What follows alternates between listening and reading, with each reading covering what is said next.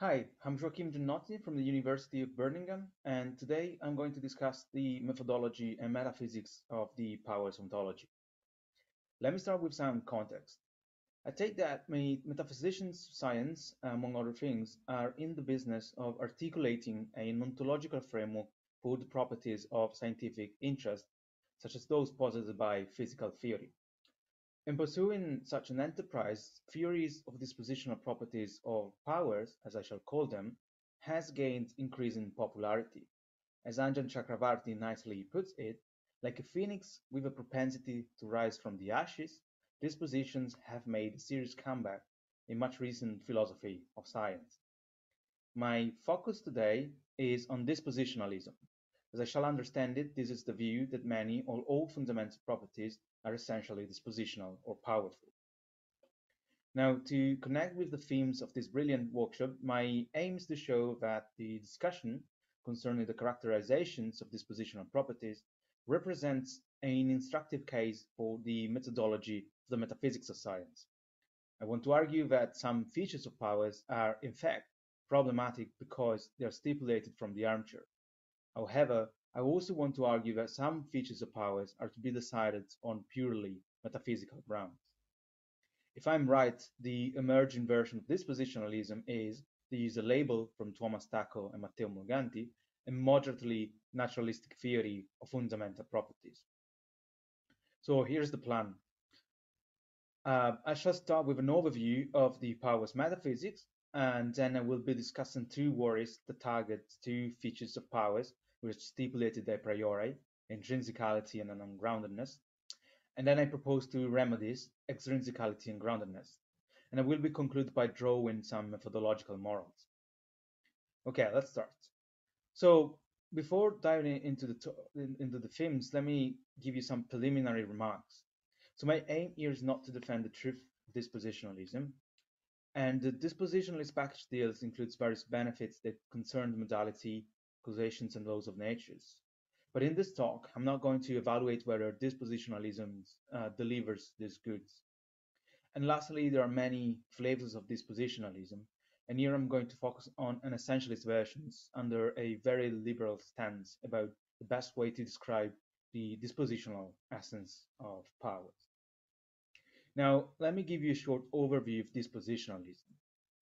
I take it to be the view according to which many or all fundamental properties are dispositional, and I shall say that a dispositional property is such that it lies in its nature to confer upon things that instantiate it some dispositions or causal power. So in this sense, dispositional properties empowers their bearers. So let us call them powers. Now, there are various ways to understand the relationship between powers and the disposition it grounds, and here I'm not going to fix on a specific view. The important point is that I'm going to adopt a fairly standard necessitarian view about this dispositional profile of powers. And this is to say that a power is such that it empowers its bearers in the same way in every possible world. So let me give you an example. So take negative charge. If negative charge were a power, then it would be part of the nature of negative charge to confer upon things that instantiate it, such as electrons, the disposition to exert and experience a force as specified by Coulomb's law. A negative charge would empower electrons in this way in every possible world. Here's some textual evidence for the view. For example, we have John Hawthorne, who says, speaking of dispositionalism, that there's a view in which the causal profile of each fundamental property constitutes the individual essence of the property. Causal profile, is both necessary and sufficient for each property. Alexander Burr says the real essence of some potency or power P includes the disposition to give some particular characteristic manifestation M in response to stimulus S. And lastly, David Yates says that the dispositional essence of a property F is the set phi of disposition such that for any property P, at any possible world, P bestows phi if and only if P is identical with F. So why being a dispositional essentialist? Well, in the literature, there are direct and indirect arguments. Direct arguments concerns the theoretical advantages that dispositionalism brings on its own. Indirect arguments instead concern the merits that dispositionalism has over competing views of fundamental properties. So standards or natural opponents of dispositionalism is categoricalism.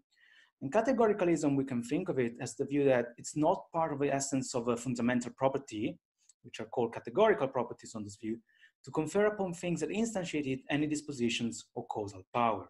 So categorical properties, in a sense, are something distinct or over and above the powers that they bestows upon their bearer. And classic examples of categorical properties are structural and geometrical properties. So I don't want to focus on any specific arguments in favor of dispositionalism. What I'm more interested is that some of these arguments, both direct and indirect, they appeal to science. For example, it is said that categoricalism, and an argument against categoricalism, is that categorical properties are quiddities, and science seems to offer no conceptions of negative charge, often says as something over above the thing that plays the charge role. So here's the idea is that we should not adopt categoricalism, and we should rather buy dispositionalism instead, because dispositionalism does not posit quiddities. Instead, on categoricalism, fundamental properties would be quiddities, and science posit no quiddities. So this view, categoricalism, is a bad one. Here's another example of the role of science in considerations in favor of dispositionalism. This is from Mumford. He has an argument in favor of ungrounded powers, and he says, in explaining this argument, premise 3, this is the premise that properties of subatomic particles are all dispositional, is supported by physical theory, not just as interpreted by philosophers, but also by scientists disinterested in this debate. And then Mumford in the paper goes on citing some dictionary entries in which about charge, mass, and spin, there are full of dispositional terms, and that is supposed to give us some evidence that also scientists think of these properties as dispositional. Another sort of considerations in favor of dispositionalism has to do with the fact that this view provides a ontological grounds in a scientifically responsible ways for the sorts of properties that are posited by scientific practice. So here's the idea is that if we believe into dispositional property of powers, then we can back up scientific dispositional explanation. Again, so here we have a motivation, like a science-backed motivation for adopting dispositionalism. So there's a sense, what is common about these arguments, of course, we can discuss them in turn. So again, I'm not interested in the soundness of these arguments. What I'm more interested for the purposes of this talk is that these arguments share the idea that dispositionalism is in some sense, a scientifically responsible view. And here I'm adopting a label from Amanda Bryant, who I've seen among the speakers. So Amanda says, the more metaphysical theory engages with the empirical data, theoretical insights or practice of current scientists, the more scientifically responsible it is. So the obvious question is, to what extent is dispositionalism scientifically responsible? And here I want to raise a couple of worries that undermine the scientific responsibility of this view. So the first, so as I said, there seems to me, so this worries concern two features of powers that undermine the degree of scientific responsibility of dispositionalism. Here I'm using a liberal notion of degree. Of course, I understand that it might be a controversial term, but I'm not committed to any specific conception of how to think of the degree of scientific responsibility. But setting this worry aside, so here's are the problematic features. The first one is intrinsicality. So the intrinsicality is the claim that fundamental powers are intrinsic properties of their bearers. And the second claim is an ungroundedness claim, and it is the one that fundamental powers are ungrounded. Now, of course, if you take fundamentality to be a matter of being ungrounded, this should be fairly obvious, but as I will say, this claim is particularly problematic. And what I want to argue is, or at least to suggest, is that to be more scientifically responsible, dispositionalism ought to reject both intrinsicality and ungroundedness. And I will suggest a couple of ways to do so. So let's start with the first worry, so intrinsicality. So again, just to give you some, like a piece of evidence that this is actually a claim that it is endorsed by powers theorists. So here we have George Mornell, who says, according to basic physical theory, the subatomic particles have a limited number of essential properties, all of which are intrinsic, basic, and prima facie dispositional. And then classic examples of fundamental powers that you can find in the literature are mass, charge, and spin. So here's the worry. A putative fundamental power such as mass is extrinsic, for it depends on the Higgs field. So here's the idea that has been articulated in great detail by Bauer in a paper in 2011. It says that our best science suggests that mass is an extrinsic properties of particles, because our best science suggests that particles must be immersed in the Higgs fields in order to acquire mass. So if you think of intrinsicality as a matter of perfect duplicates, and you think of a perfect duplicate of a particle, then it doesn't possess mass unless the particle, the duplicate of the particle, is also immersed in the Higgs field. And this would suggest that mass would satisfy the criteria for being an extrinsic property against the dispositionalist claim that mass is intrinsic. So this is the first worry. The second one concerned the claims that fundamental powers are ungrounded. Again, this is a claim held by Molnar and Mumford, as this paper where he argues for ungrounded powers. Now, they think of a ground of a power as something by virtue of which a thing has a power. So the worry here is that putative fundamental powers, again, think of charge, mass, and spin, appears to be derivable from symmetry groups or symmetry structures via symmetry-based considerations. So I think it is well known that symmetries play a central role in contemporary physics. And one of the nice things that you can do with symmetry is that you can derive properties such as mass, charge, and spin as invariant parameters under the specific transformations associated with specific symmetry groups. And the fact that you can derive mass, charge, and spin from symmetry groups strongly suggests that fundamental powers are grounded in symmetry groups, because you need to have symmetry groups in order to get these powers, right? So for example, of course, this doesn't mean that you can imagine a possible world where you have fundamental powers such as mass, charge, and spin, but no associated symmetry structure. But the problem, as pointed out by Stephen French in his book, is that this sort of possible world appears to be, in a sense, physically attenuated. So they don't appear to respect our current physics. So if we take seriously current physics, then we should accept that these fundamental properties, even if their powers appears to be grounded in symmetry groups. So here's the worry, is that the claim the fundamental powers are ungrounded is false. I think it should be pretty obvious why these worries matter, but let me give you an example why it is important to address these worries.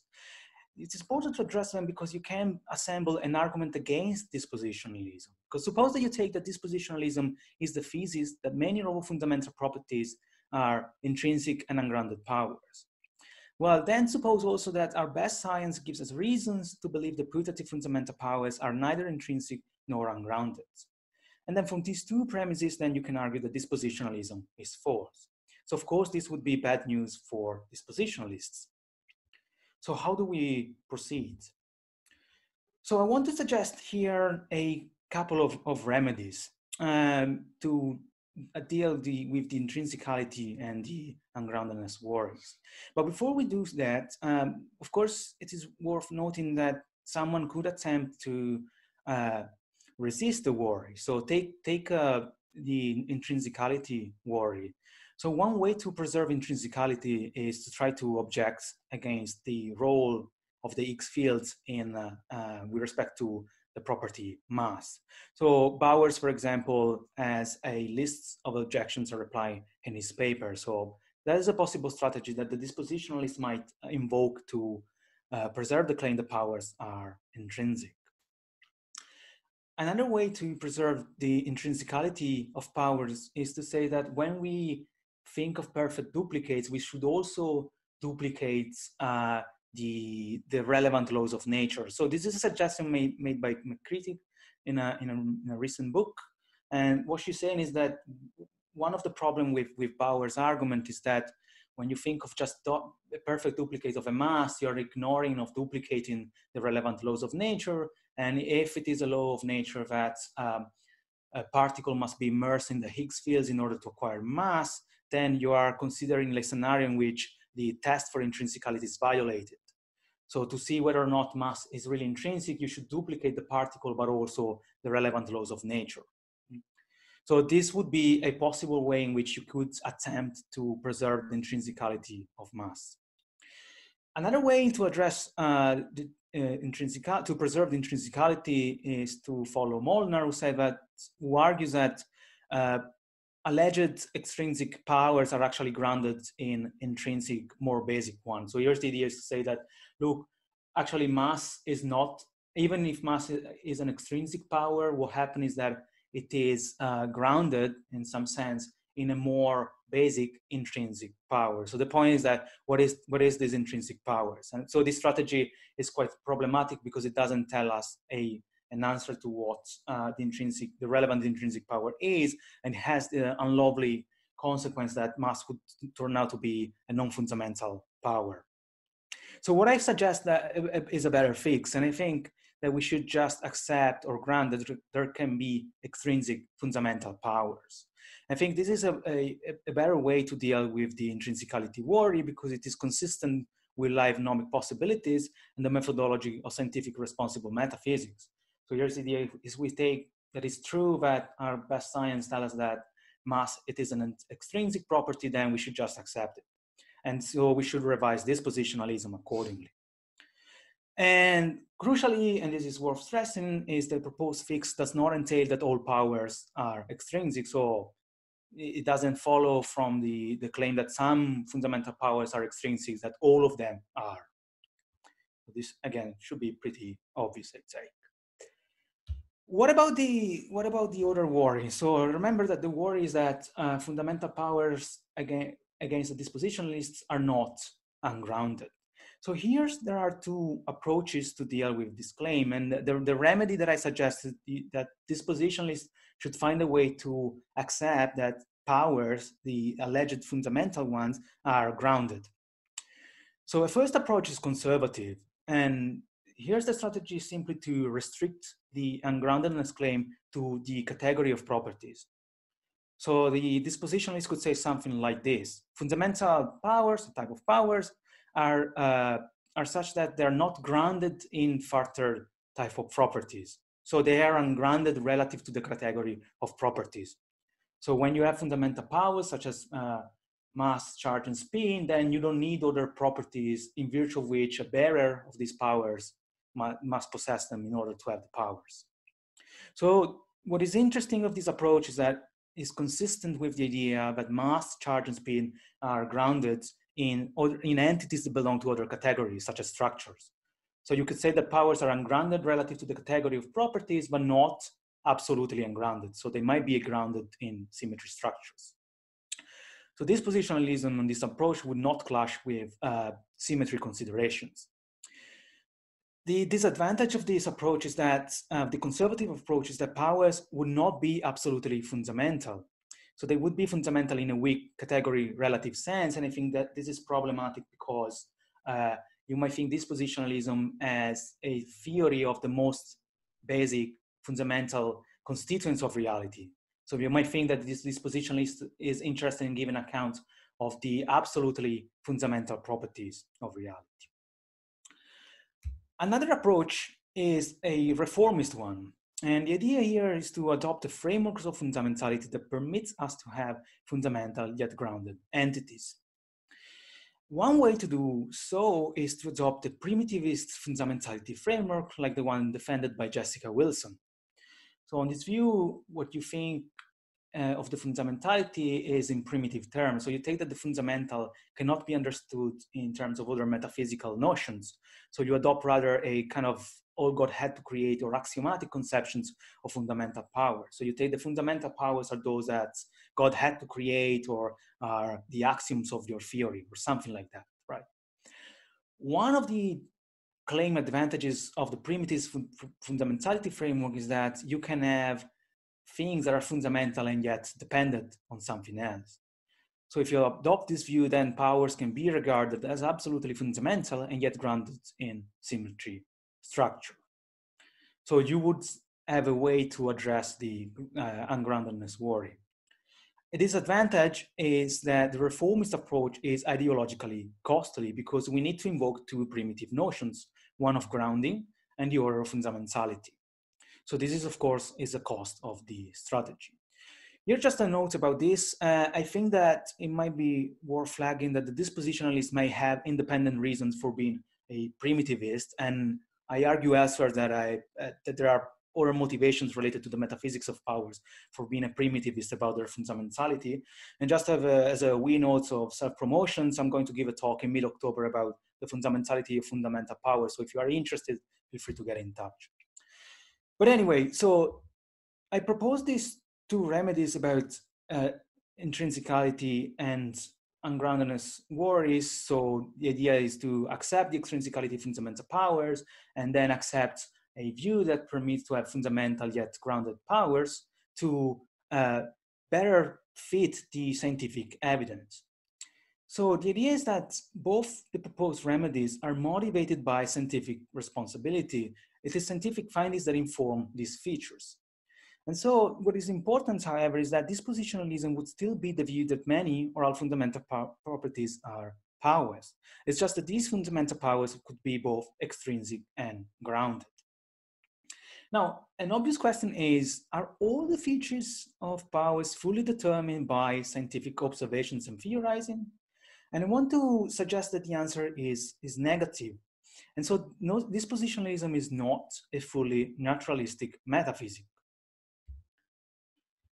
In a recent paper, and to relate it with the theme of the conference, Thomas Attacco and Matteo Morganti describe a moderately naturalistic metaphysics as the view according to which the a posteriori and a priori elements are not subordinated one to the other, and instead enter relations of mutual support and complementarily. So what I want to suggest is that a scientifically responsible versions of dispositionalism is moderately naturalistic. For some features of powers, we start from science and then go back to the metaphysics black box. So think of intrinsicality and the groundedness claim. So the idea is that you look at science, you look at the scientific findings, and then you go back to the metaphysics of dispositionalism.